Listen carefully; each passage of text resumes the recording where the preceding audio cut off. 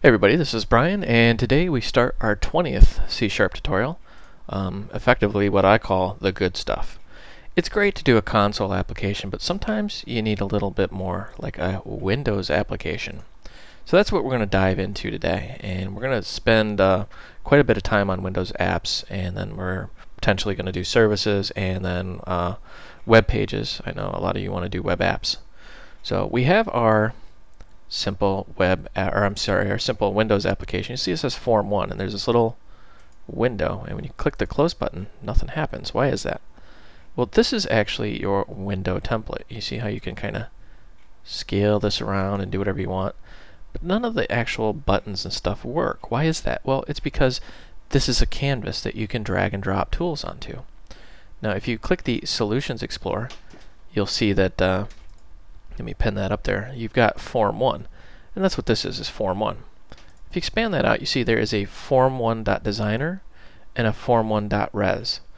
The designer, if you click that, this is the actual source code behind that form, and you can see there's a lot of stuff in here that's already pre-generated for you. For example, initialize component, etc., etc. And Microsoft's done a fairly good job of, kind of commenting what this stuff does. General rule of thumb, don't modify this. And then there's this resx. Now what is that? Well, this is a resource file, something you may have covered in other languages. Basically, a resource file allows you to put resources, images, strings, things of that nature in a file. Let's close that. And let's go Tools over here, and let's pin that up. Now, you see you have this huge assortment of controls, and we're going to go over a lot of these. And I have to apologize if you hear some thumping noise. And my cat is jumping around my desk like a lunatic. Alright, so first thing we're going to do is we're going to put a button on here. You just click, drag, and drop. There's your button. You notice how it gets these little handles, and you can resize the button however you see fit. So let's just throw that kind of in the center here. You notice how it's off center? Well, you have these positionals. So you can say, we want this let's see here, center that way.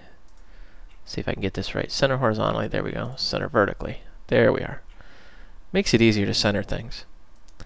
Now, to run, you just click this little Start Debugging, or you can press F5 on the keyboard. And let me move the window over here. You see, there's our beautiful window with our button that does absolutely nothing. So what we're going to do is we're going to make this button do something. I realize this is a very simple tutorial, but GUI programming may be new to some of you out there. If it's not, bear with me. We're going to ramp up these tutorials fairly quickly. Alright, so select your button. You can tell it's selected because you've got these little handles around it. And just double click it. And notice how it dumps you directly into the code view. Let's expand that. So we're in button one click. This is an event. Windows form programming is event driven, meaning this is called when the button is clicked. That's an event handler.